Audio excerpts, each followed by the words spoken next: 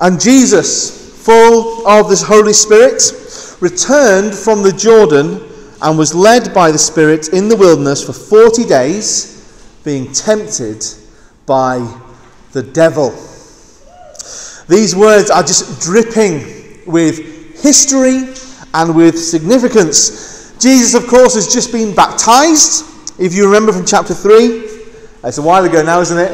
But he's just been baptized and he's led out into the wilderness for 40 days. And he's greeted there in that desolate place by the devil, where he is tempted. What is temptation? Why are we tempted? Who tempts us? Because we know what it is to be tempted, don't we? We know what it's like to be tempted. Temptation is when we are encouraged to go against God.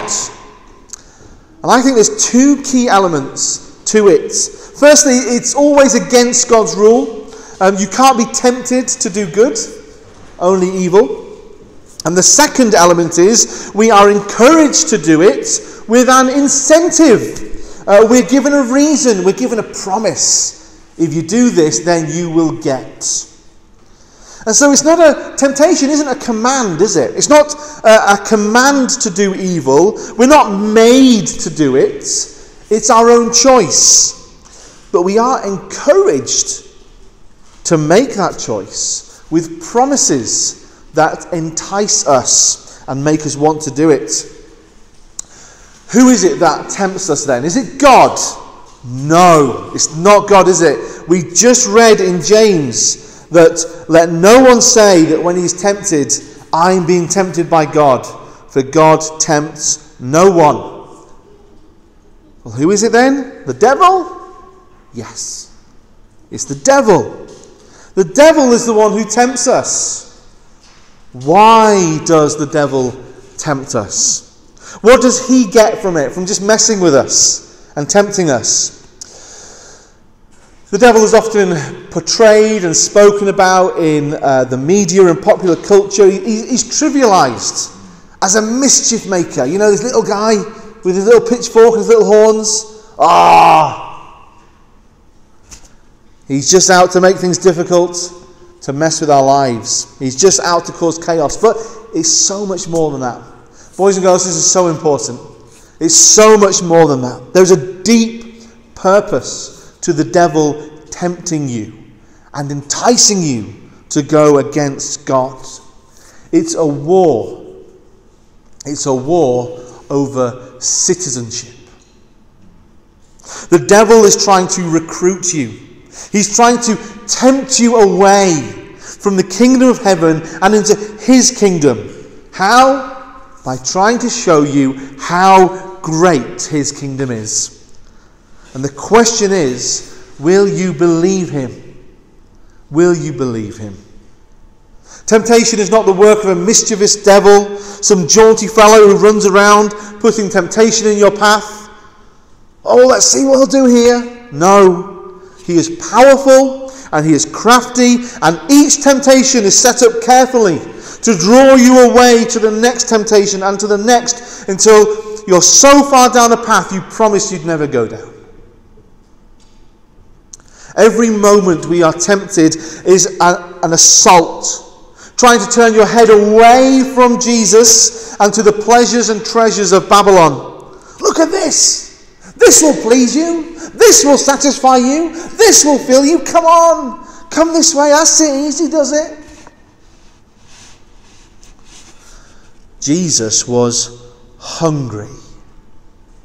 And the devil said to him, if you're the Son of God, command this stone to become bread. It's just a bit of bread, Jesus. Come on, Jesus. Look at my kingdom. Have a taste. This is what will fill you up. Wednesday is the beginning of the church season of Lent. It begins on Ash Wednesday. And people have all sorts of ideas about what Lent is all about. But Lent isn't about, losing a bit of weight, getting into better sleeping habits, watching less TV or whatever. It's war. It's war. Lent is war. During Lent, we state our citizenship. We validate our claim that we want the kingdom of God. Each week here we pray, Lord, your kingdom come, your will be done. In Lent, we're invited to live out that prayer and show what we believe. It's a time to train our minds and bodies and souls for combat, teaching our flesh to despise the kingdom of Babylon and find joy and life and satisfaction only in the kingdom of God. Read Luke chapter 4 carefully. We see that Jesus didn't go out into the wilderness too fast, and the devil, seeing his opportunity, came to tempt him. No, Jesus goes out to be tempted, and so he fasted. Jesus, facing temptation, knows the only way he's going to face this temptation is by fasting. He fasts to face and overcome temptation. Well, Doug, that's not how it works for me. When I fast, I give in to temptation. I'm grumpy, I snap, and I lust for fleshy satisfaction. If we find that to be true, we're probably not fasting. We're just not eating. And there's a difference, isn't there?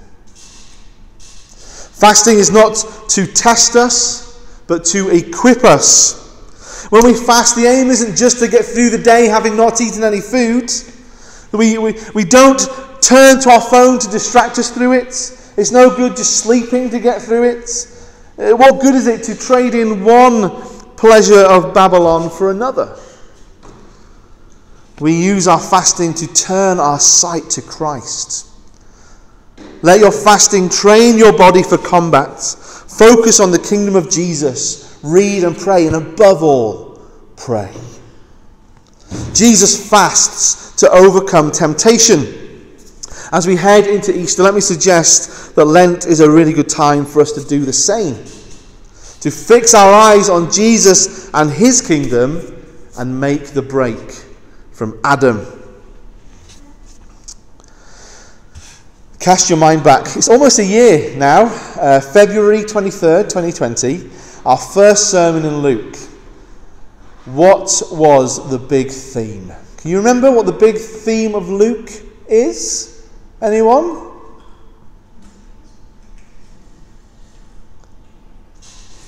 Oh, it's a test. Shall I tell you? One of the adults want to tell me? Go on, Viv. Fulfillment. That's it, fulfillment. Luke 4 is dripping with Old Testament fulfillment. Boys and girls, what do we mean by fulfillment? It's a complicated word. It's not a complicated word, but it's a complicated idea, isn't it? We can think of it this way. Jesus has come to reverse and undo the Old Testament. Jesus' ministry reverses the actions of many in the Old Testament. So we begin with Adam, don't we? The Bible begins with Adam, the first man, head of the first humanity. What happens there? Adam and Eve turn away from God's kingdom. They give in to temptation and they follow the devil. What were they tempted to do? They were tempted to eat. Eat this fruit. You will not surely die. Adam and Eve were in paradise, weren't they? In the garden temple of the living God. Every conceivable fruit of the earth was theirs to enjoy. They were not hungry, and yet they fell by being tempted to eat. At the very first hurdle, the first temptation, Adam and Eve fail, and they plunge humanity into death. But what we see here in Jesus, as he fulfills and reverses that, he is the second Adam, Jesus, the head of this new humanity, this new kind of human life. He doesn't fail, and he doesn't fail in far harder circumstances. He's hungry in the wilderness with nothing to eat, where Adam and Eve were in a lush garden filled with fruit and food. Adam fell by eating food that was not his to eat. Jesus conquers by refusing food that would dishonour the Father. Because Jesus is not living for this kingdom, this world. Jesus is the second Adam who shows himself to be the true Adam, who pleases the Father. He also shows himself to be the true Israel. What happens with Israel? Well, God calls them out of Egypt. He names them his son. This is Israel, my son. He declares them to be his people. He baptizes them in the Red Sea, and they are taken into the wilderness for 40 years. Do you see? Do you see the clear picture of what Jesus is undoing and fulfilling? Israel are taken into the wilderness and they fail. Why? Because they longed for Babylon. They longed for Egypt. They longed for the food that was there. They long for food, they long for other gods, and they test the Lord. And they say, are you even with us? Israel go into the wilderness and they fail. They give in to the temptation of the devil. Whereas Jesus, the true Israel of God, goes into the wilderness and succeeds where Israel failed. And it'd be so easy, wouldn't it? It'd be so easy to look at them, to look at Adam and Eve and Israel and go, nice one, guys. Jesus had to come and undo your mess. And he did. And he comes to undo yours too. You see, Jesus' baptism and wilderness temptations fulfills Adam and Israel, but it also prefigures our own journey through this fallen world. Jesus preemptively fulfills your life too. After our baptism, we make it onto the devil's public enemy number 1 list. He looks and he goes, look, that one has been birthed to new life. Let's get them back. I can still smell the Adam on them. Tell them how good Babylon is. Get them to forsake their Christ. Will you do it? Will you go there? Will you return to Babylon? This is the question that's been asked every single time you are tempted. There's a battle raging and Christ has already won. We just read about it. He's already won. So let's have a look at some of these temptations. Verse 1. And Jesus, full of the Holy Spirit, returned from the Jordan and was led by the Spirit in the wilderness for 40 days, being tempted by the devil. And he ate nothing during those days. And when they were ended, he was hungry. No kidding, right? Understatement.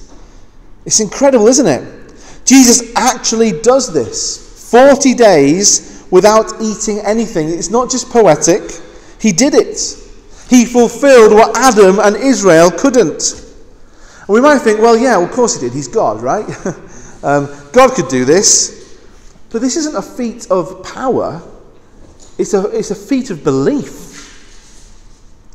Jesus did not need his divine powers to get through this. And that's kind of the whole point. This is something any human could do.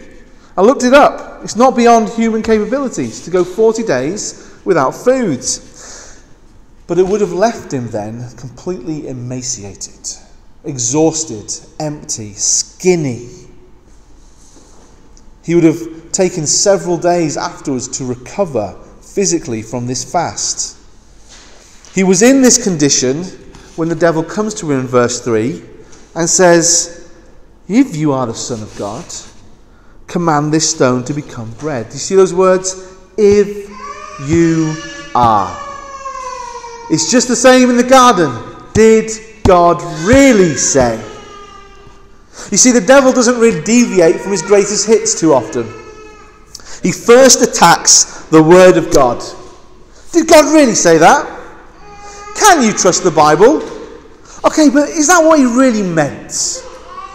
Does God really say that about men and women and gender and marriage and creation and hell? Did he really mean that you should sell your possessions and share with the church?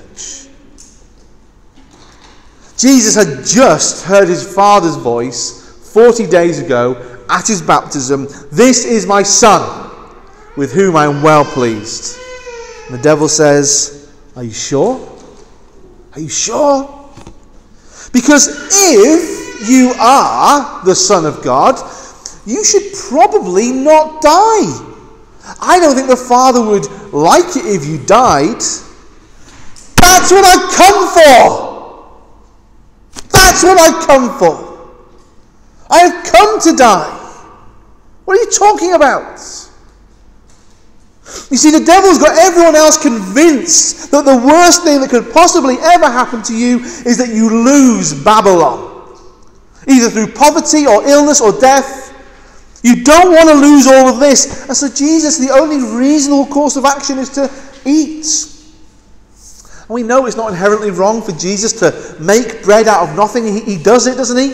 When he feeds the 5,000, he makes bread out of nothing all the time. So what's the big deal, Jesus? If you don't eat, you'll die. It's the same temptation the devil often gives to us. The devil will try to give me the belief that I have the ability to go beyond what God has instructed me to do. Why? Well, because, Doug, you see the bigger picture. There's a bigger picture here. I know I'm not really meant to do this, but given the circumstances, I totally think God would be okay with it. As if I could see some set of circumstances that the living God had not considered when he gave me his commands. Obey the law of the land. Yeah, but I'm going to be late for church. And I need to be there to set up, so it's okay if I speed a little bit. If I don't get some downtime, some me time, some time in front of the telly, if I don't indulge in that unhealthily, then I'm just going to feel really low about today and really grumpy, and that would be worse because, the Lord does not want me snapping at the kids tomorrow. If I don't just take a little shortcut on my work here and just cut the corners a little bit, then I'm going to be at the office till late tonight, and I'm going to miss time with my family, and God does not want that. Prove you're a child of God and go beyond what God has commanded. He'll understand. He doesn't want you to suffer. Verse 4, Jesus answered him, "It is written, man shall not live by bread alone." And this is just brilliant. This is just brilliant. You see, it isn't power that enables Jesus to fast this long. It is faith, his belief, his complete trust in his Father. That's why he can do what we would think is impossible, because he believes better than you and me. And look at who Jesus is quoting. Anybody know who he's quoting? He's quoting himself. Jesus is quoting Jesus to the devil. That's a really good tip. That's a really good tip. He's repeating what he said in Deuteronomy chapter 8, verse 3, when Israel gave into temptation and doubted the provision of the living God. You see, the devil comes to us just as he came to Israel and Adam, and he's like, look, guys, come on, look at the situation. What are you going to do? If you don't do something, you're going to miss out. And we're like, oh yeah, you're right. If I don't do something, I might lose my leisure. I might lose my income. I might lose the respect of my peers, lose family time, lose money. I might lose my life if I don't do what you're suggesting. And the devil's like, see, yeah, reasonable. And he tries it on Jesus. And Jesus is just like, oh, shut up. Shut up, devil. I don't even want that. I don't even want that. That's not going to work because I don't want what you're offering. You see, the devil is like a magician. A magician will always do a move first which will convince you of the trick. So, for example, he'll show you a pack of cards. Look, a perfectly normal pack of cards. It's not a normal pack of cards. But as soon as he's got you convinced it's a normal pack of cards, then what he'll do next, you'll believe. And you'll be amazed by what he does. It's like, look, Babylon is the best thing. Oh, yeah, no, it is. If Babylon's the best thing, then I better not lose it. And you'll buy into the one after it, you see? You need to expose the first lie. You see, Jesus grabs the deck. He's like, it's nonsense. They're double-sided. And he chucks them on the ground. I see through your lies.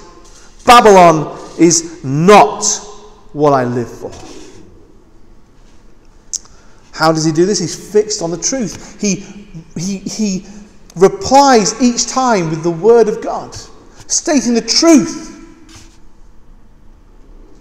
So the devil tries a new tactic. He tries telling the truth in verse 5. The devil took him up and showed him all the kingdoms of the world in a moment of time, and said to him, "To you I will give all this authority and their glory, for it has been delivered to me, and I give it to whom I will. If you then worship me, it will all be yours." The devil's telling the truth here.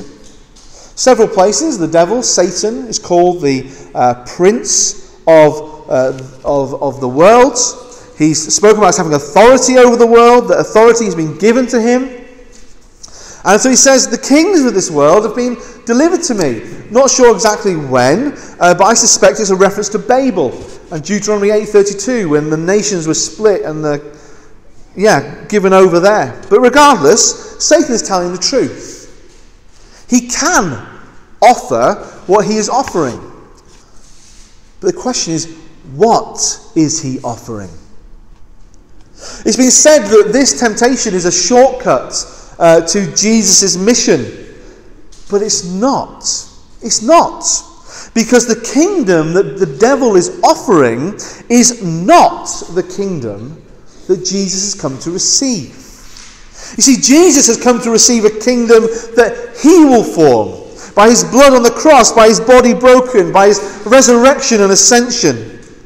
Satan is offering him a different kingdom, the kingdom of the world.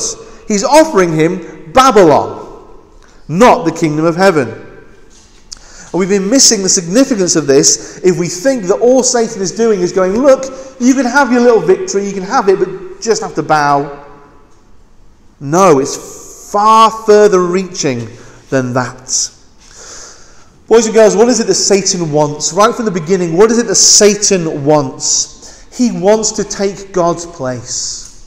He wants to take God's place. He is setting up his kingdom against the Father's kingdom. And so what better way to take the Father's place, to become a father, than to acquire a son? He could take the Father's place in the Son's affection. Bow to me instead of him. I'll be your father now. He's trying to recruit the second person of the Trinity and have himself a satanic Godhead over his fallen world. He's already tried this tactic before in the garden with Adam. That's what he did. He took the Father's humanity. He can't make his own. So he tempts Adam. Come with me.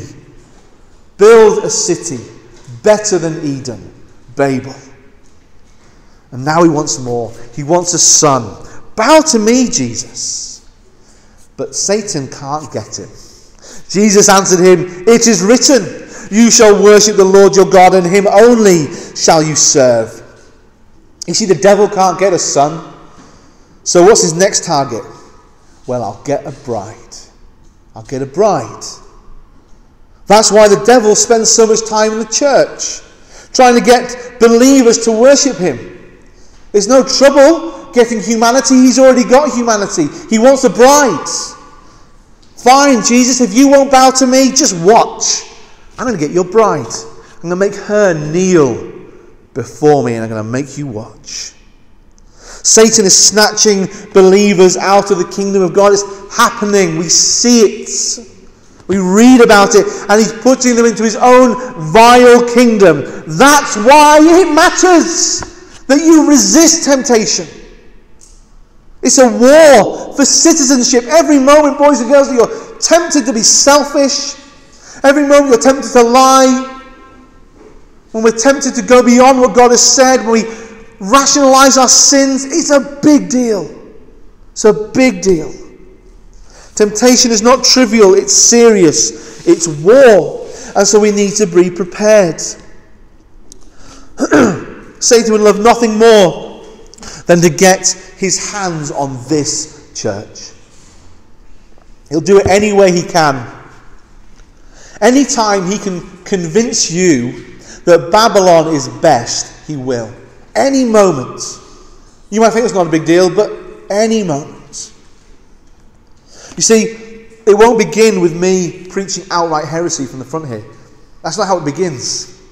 It begins quietly with each of us, at home, in our own lives.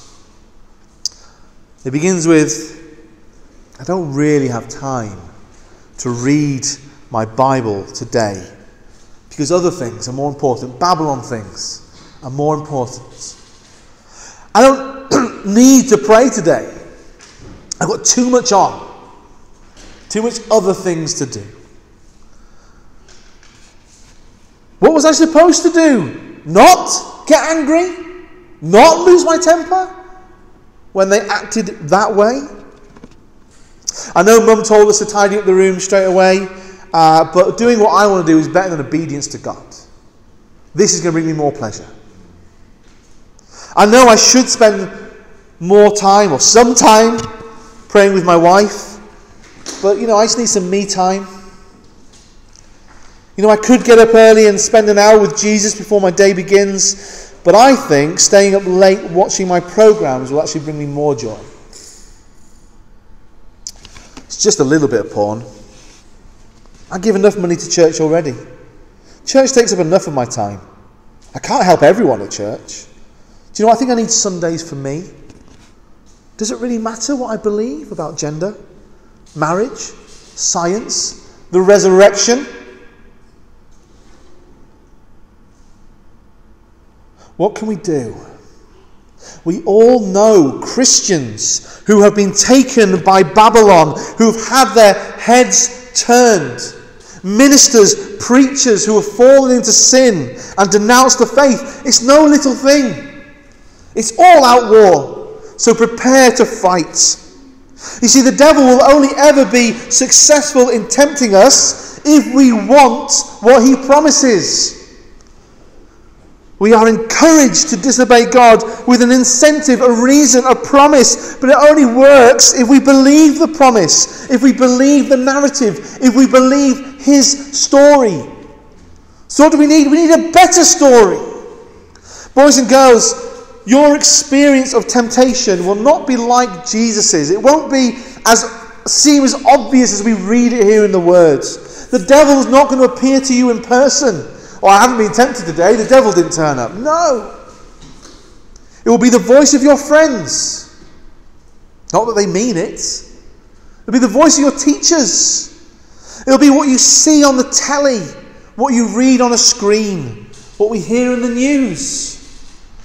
Everything in the world is stories, and it's trying to tell us one big story, that this is all that matters. This is why everyone's terrified of COVID. Because the worst thing to do would be to lose all of this. Everything is telling you what is the best way to live, what you should believe. And the question is, what story are you going to trust? The story told to you by the world, by the words of your friends and TV programs, or the story you hear every week in church, given to you in the Word and given to you in bread and wine. Christ is risen. That is the story. It will be impossible for you not to hear the stories of Babylon. You can't block them out, but you don't need to believe them. When they lie to you, you don't need to believe them. How can we prepare for this battle then? We follow Jesus' example. Fix your eyes on the kingdom of heaven and believe. Read, pray, fast. Quote his words. Quote the scripture. Pray the scripture. Say those words out loud. Simply announce Christ's kingdom. Jesus died and rose again, and he's coming back for me, and he's coming back for you. Say those words once a day. It'll change your life. Announce your citizenship. Convince yourself. Say the creed. Confess to one another. Brother, I'm struggling. I'm struggling to believe. Tell me about the kingdom. Tell me why I should stay. Tell me why I should go to Babylon. Please. Do all of these things. But above all and in all, trust Jesus. Trust his work done for you. He has done what Adam and Israel couldn't, and he has done entirely what you can't. So that you can.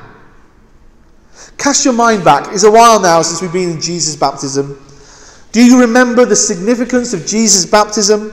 How there in the water he joined us. That's where he joined us. That's where he took our sin upon himself. In the Jordan, remember, he's commissioned as the high priest. He's baptized, washed, and anointed with the Spirit. And he begins his intercessory role by bearing his people on his body, on his chest and on his shoulders, bearing the sin of the world. And so in the act of baptism, Jesus actually repents for you.